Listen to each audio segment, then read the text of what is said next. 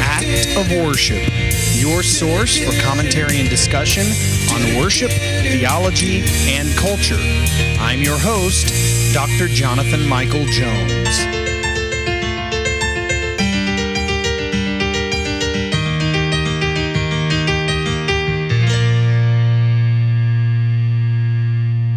Hello and welcome to the Act of Worship podcast. This is Dr. Jonathan Michael Jones. Thank you for joining me today.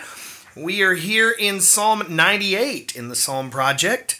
Psalm 98, and as I mentioned in the last episode, it is one of the kingship psalms, a group of psalms that is headed by Psalm 93, and in Psalm 95 through 100 comprise the remainder of these kingship psalms that praise God as king. It is considered a royal psalm. You may have heard me mention that term before. And some people might consider royal psalms as categories of psalms. And as I've said before, there is no definitive number of categories for psalms. Some people might say there are 7 categories. Some might say 5. Some might say 12. There's no definitive answer to that. Some of these psalms may fit in several different categories. But I would certainly say there are royal psalms. And to give you an example, Psalm 47, Psalm 93, Psalms 95 through 100 even could be considered royal psalms. And this is no different. Psalm 98.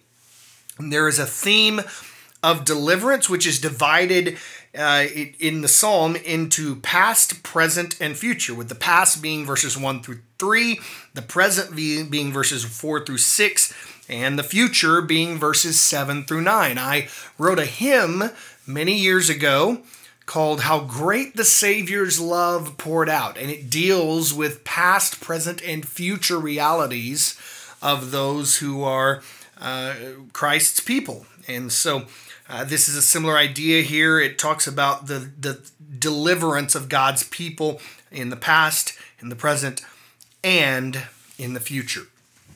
And so let me read for you these 9 verses of Psalm 98. Oh, sing to the Lord a new song, for he has done marvelous things. His right hand and his holy arm have worked salvation for him. The Lord has made known his salvation. He has revealed his righteousness in the sight of the nations. He has remembered his steadfast love and faithfulness to the house of Israel. All the ends of the earth have seen the salvation of our God. Make a joyful noise to the Lord, all the earth. Break forth into joyous song and sing praises. Sing praises to the Lord with the lyre and the sound of the melody. With trumpets and the sound of the horn, make a joyful noise before the King, the Lord. Let the sea roar and all that fills it, the world and those who dwell in it. Let the rivers clap their hands. Let the hills sing for joy together before the Lord, for he comes to judge the earth. He will judge the world with righteousness and the peoples with equity. So we get this command at the beginning of the psalm to sing a new song to the Lord. A new song. Now, there are many who would use this scripture and scriptures like it to suggest that we are to only sing new songs to the Lord. And that's not the case. Certainly we are commanded to sing new songs, okay? So if you're not singing new songs to the Lord, you're disobeying a direct order of Scripture. However, that is not to negate old music. I'm reminded in the book of Ephesians, the book of Colossians, chapter 3, verse 16. It says to admonish one another with psalms, hymns, and spiritual songs. And I think the point that Paul is presenting there is the wide array of music that we can use in the church. I don't think he's specifically just referencing 3 categories: psalms, hymns, and spiritual songs, although the early church certainly utilized the Psalter of the Old Testament in their worship gatherings. And so, but there was this idea that a complete worship gathering, a complete gathering of God's people would include a variety of types of music. And, I have for a long time been one that can worship just the same through any style, any genre of music, hymns, new songs, polka. It does not matter to me. And most people are not like that. But the point is that we are to sing to the Lord. And yes, that includes new songs. That should include new songs in our repertoire. And why should we do that? Why should we sing new songs to the Lord? It says in verse 1, "For he has done marvelous things." Think about if you've been in let's say you've been in love, maybe you're married, or there's been someone who you are deeply attracted to. When that happens, you are usually trying to figure out ways to please them, to make them happy, to impress them, if you will.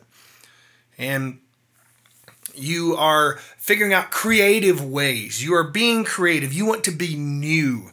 You want them to experience something they have never experienced before, maybe through your words, what you say to them, or through, if you're a musician, a song you write for them, or poetry, or a gift that you give them, something that is new and unique.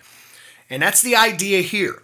Why a new song? Because our hearts are full, because we are in love with our God, and it drives us to create new expressions to God.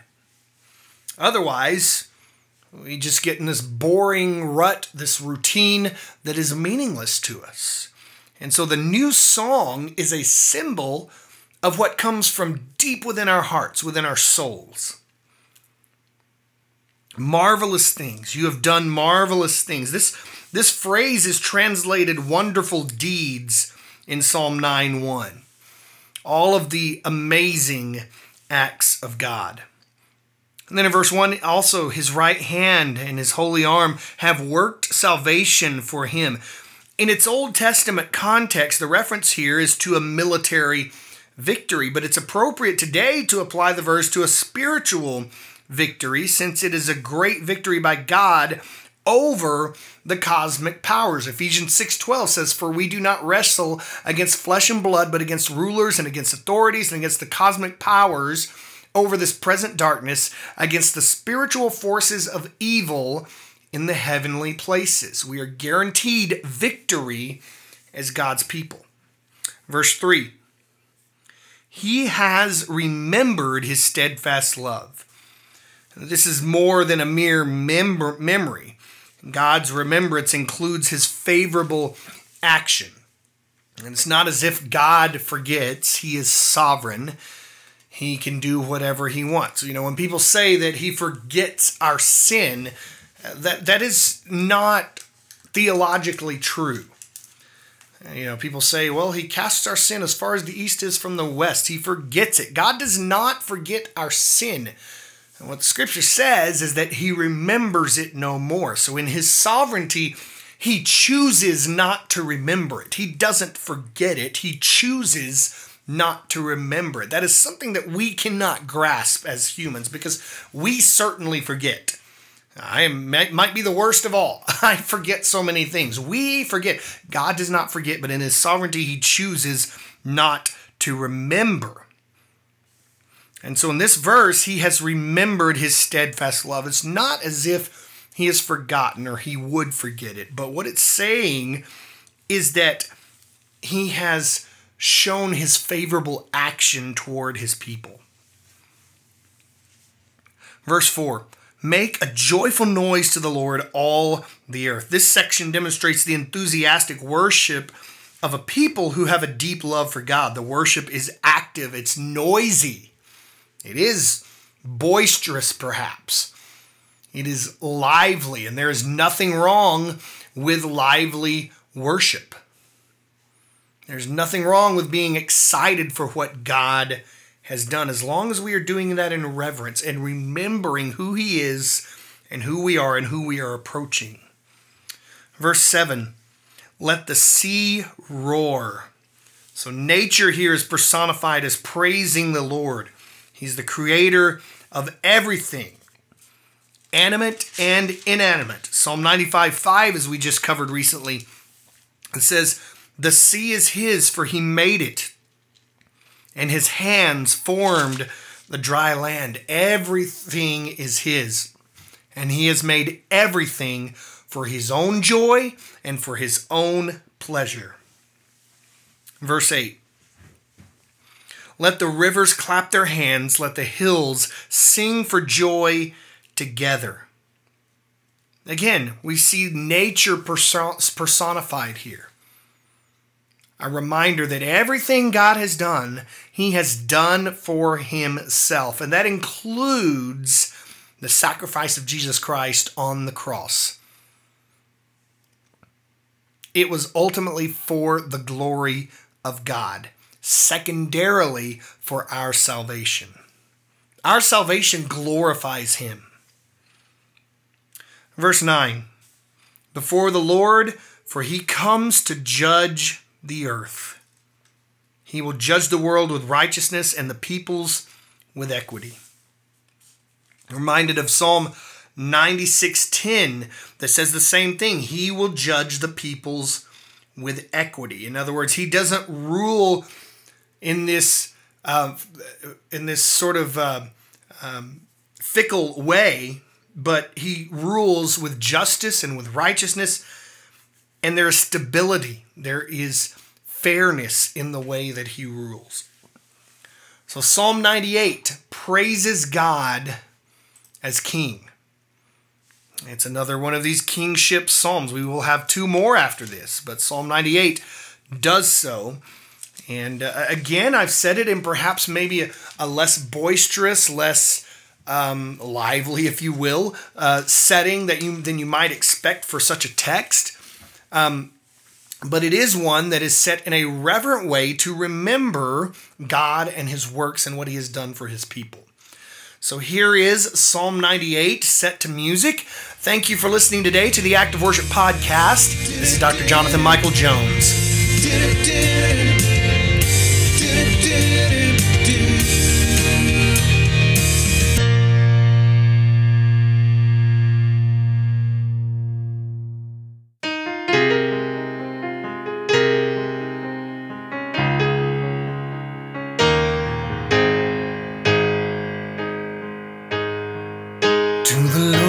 Sing a new song for the wonders He has done. His right hand and arm most holy have for Him the victory won. And the Lord revealed His rescue, His salvation He made known. In the sight of every nation, His righteousness is shown. He recalled His love for Israel, and to them has faithful been. When our God sent His salvation, it around the earth was seen. Sing unto the Lord with gladness, all the earth sing joyful praise. To the Lord with harp make music, with the harp your voices raise. With the blast of horn and trumpet, shout before the Lord the King. Let the sea resound with praises, earth and with its people sing. Let the rivers in their gladness clap their hands with one accord. Let the mountains sing together and rejoice before the Lord. For most surely He is coming, Judge of all the earth to be. Justly He will judge the peoples and the